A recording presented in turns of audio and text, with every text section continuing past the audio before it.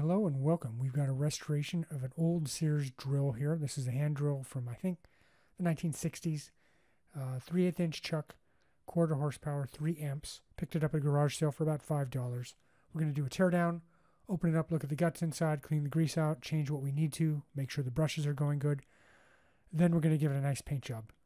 A nice sparkle metallic green from Autowear. It's going to look great when this thing's done, trust me. Meantime, you can see it's had, it's a little tired. I've seen worse, certainly. But why don't we fire this up and see how she sounds right now. Yep. There we go.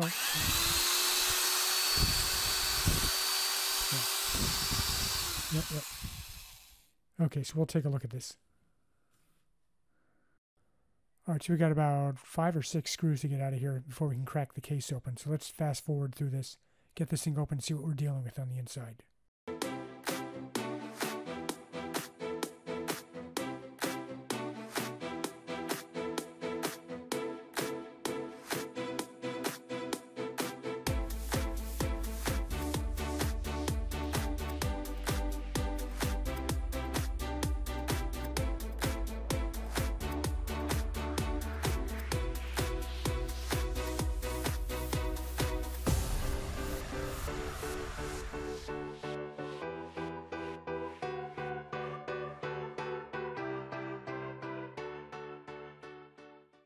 All right, well, a few more screws than I thought. Let's crack this thing open and see what we got. Yeah, it looks pretty good on the inside, to be honest. Not dirty at all, really.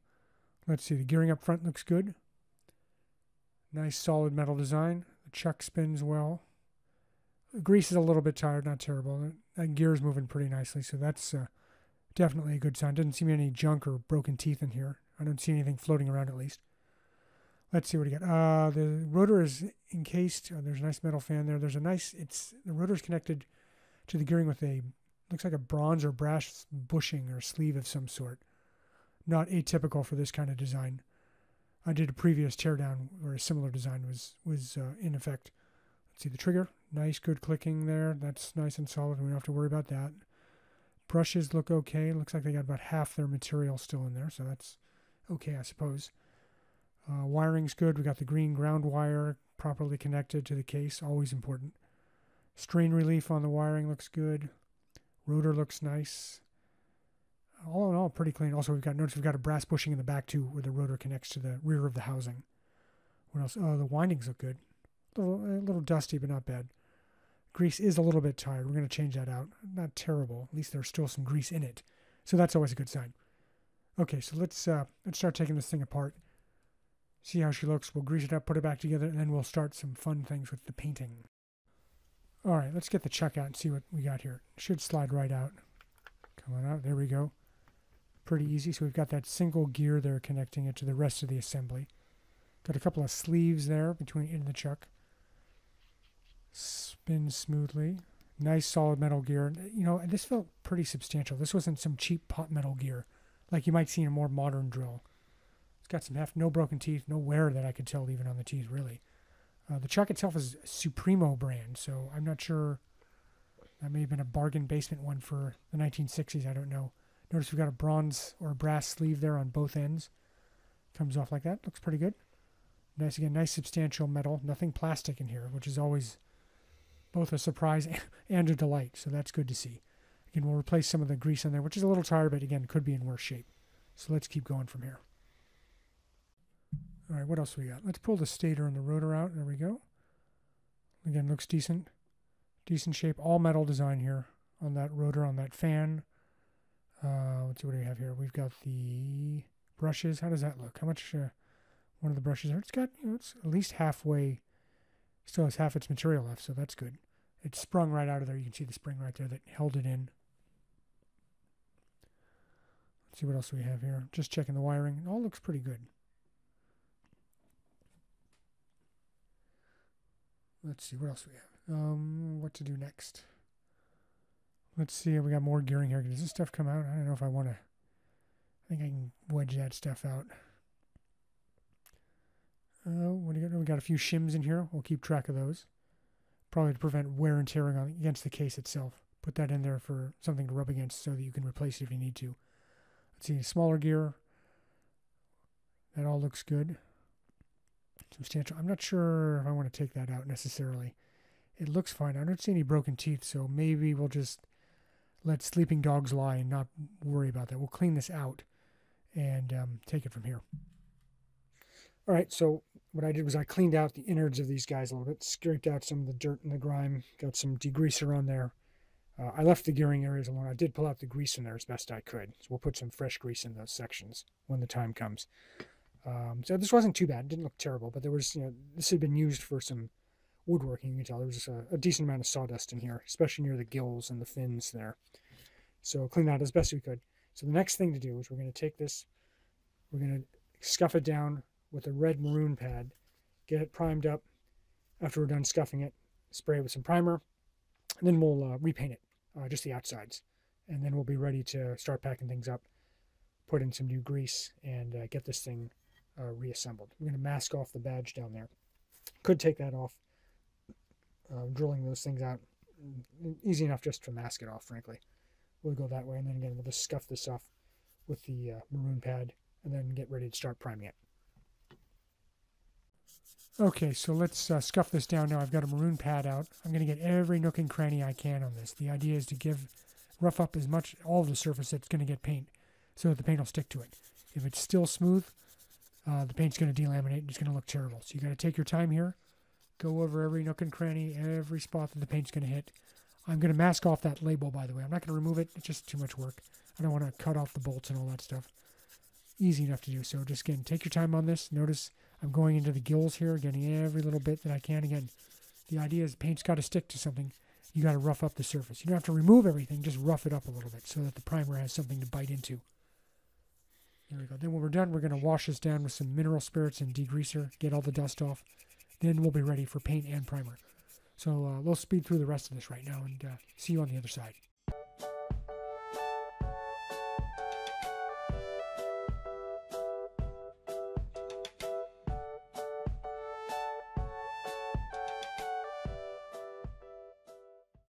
All right, now to prime it up.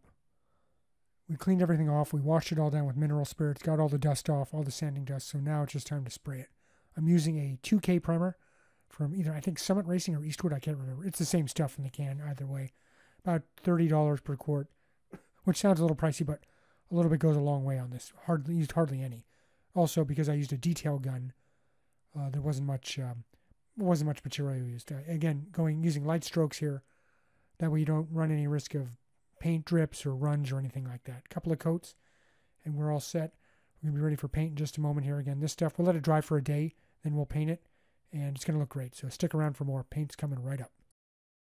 All right, what we're going to use here is Auto Air Color waterborne paint. This one is a pearl green, so it's going to look terrific.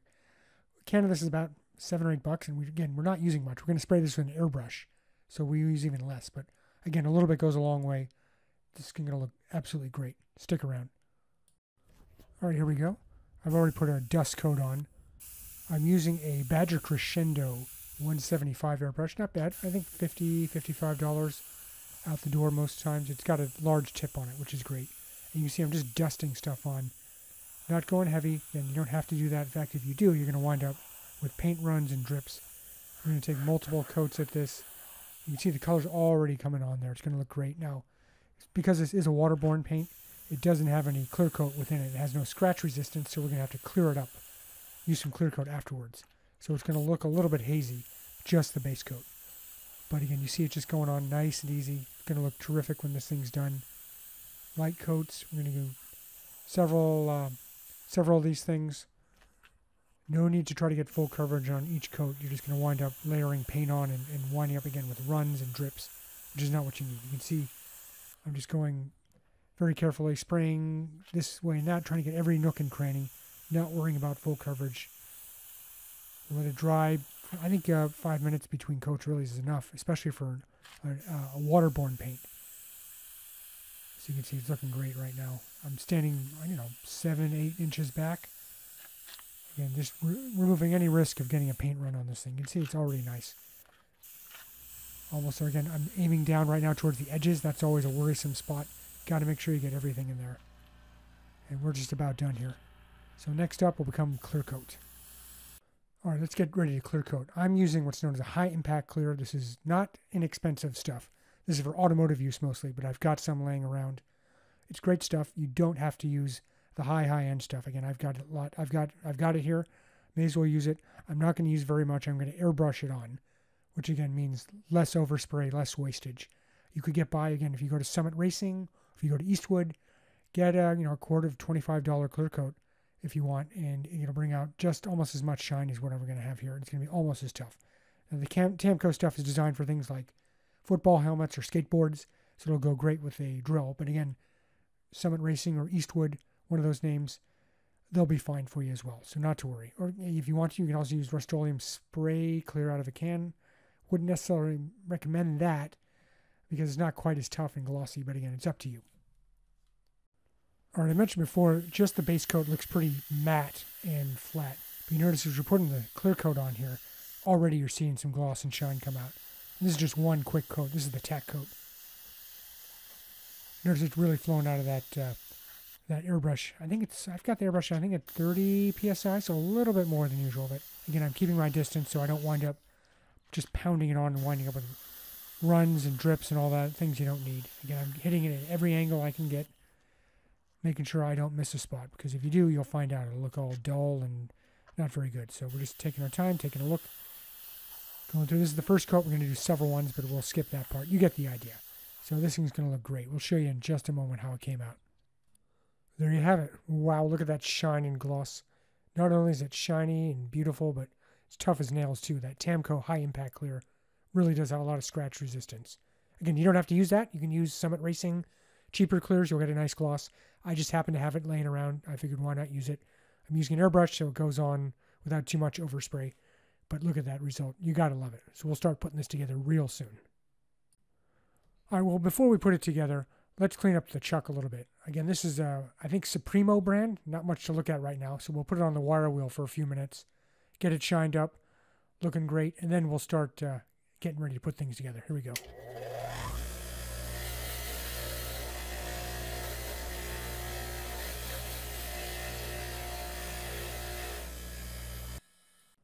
All right, here's the end result. Look at that.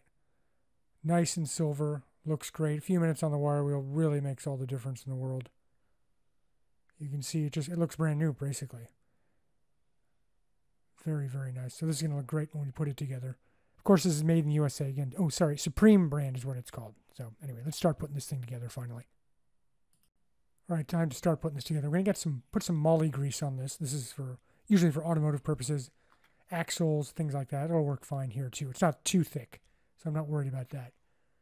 We'll just reach in here, grab a lump, and we don't want to go super, super heavy in this, but they did have a fair amount in there. We're going to spread this around. It looks like a lot right here, but we're going to even things up. And we're going to lube up the individual gears as well as the passageways like we're doing right here. So we'll speed things up, get a little music going while we do it, and we'll see you on the other side.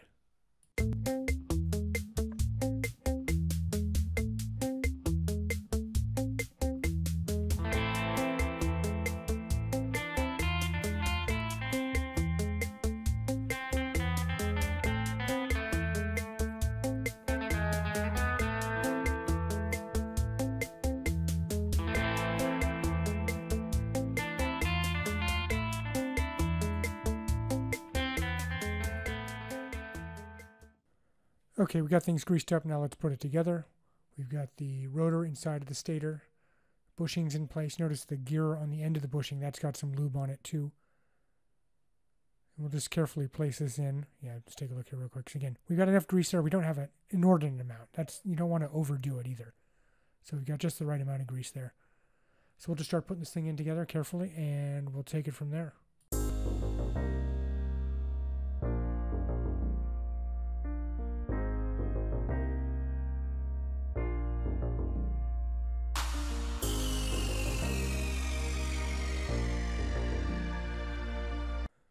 All right, briefly, I just wanted to show how we install the brushes. We've got a spring, we've got a screw to hook it to the housing, and we've got the brush there. We've got probably, I guess, maybe 2/3 of the original brush left, so I'm just going to reuse it. No need to get a new one. We've got a black housing here if I can pull it out.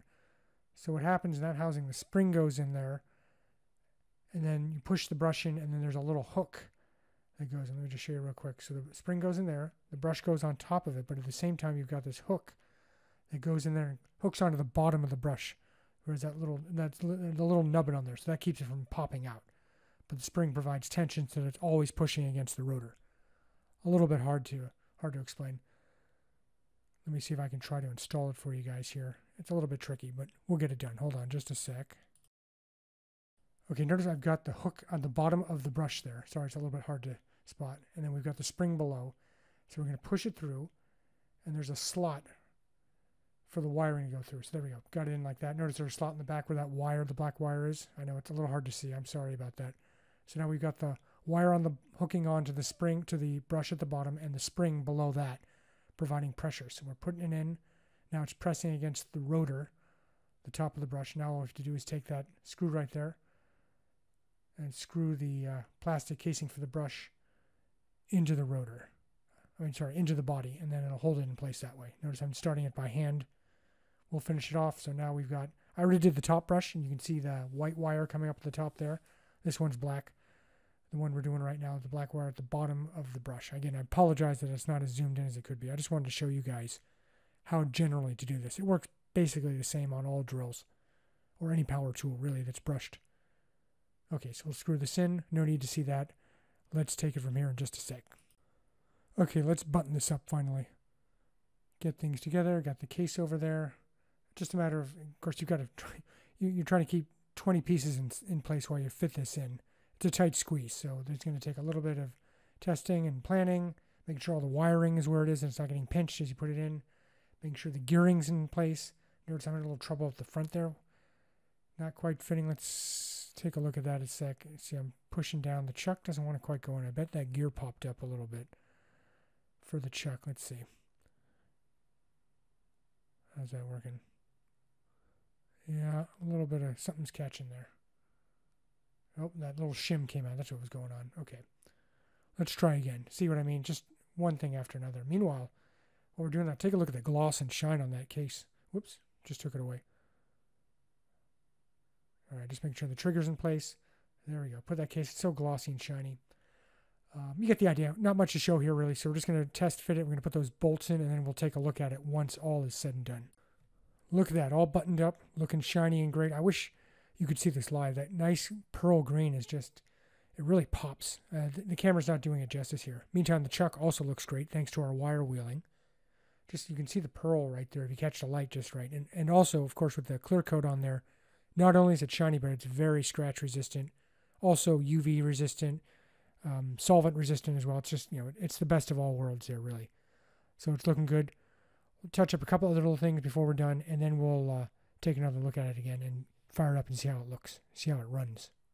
Stick around. Now you might ask, how does it sound? Well, here's how it sounds. Yep. Sounds and works great. All right, time for the acid test. Let's drill a hole and see what happens. Hopefully this works. Here we go. Nice. Look at that. Oh, wow, just cut right through that thing like butter. Now I can't even get it out. It's so deep. Wow. Okay, there we go. Looks terrific. Wonderful work. All right, next up, we'll do a final tour of this, see how it looks, and take it from there. Well, there she is, the final product. Look at that. Nice green gloss. Good pearl, good metallic to it. It's just, it came out wonderfully. That clear coat really makes it shine, as you can see there. And it's nice and tough. What a final product. Well, I want to thank you for watching the video. I hope it inspires you on your own projects. Take an old drill of yours or some other old tool, scuff it down, give it some new paint, and you'd be surprised at the results like we've seen here. This just came out wonderfully. That's all she wrote. Thanks again, folks, for watching. I really appreciate it.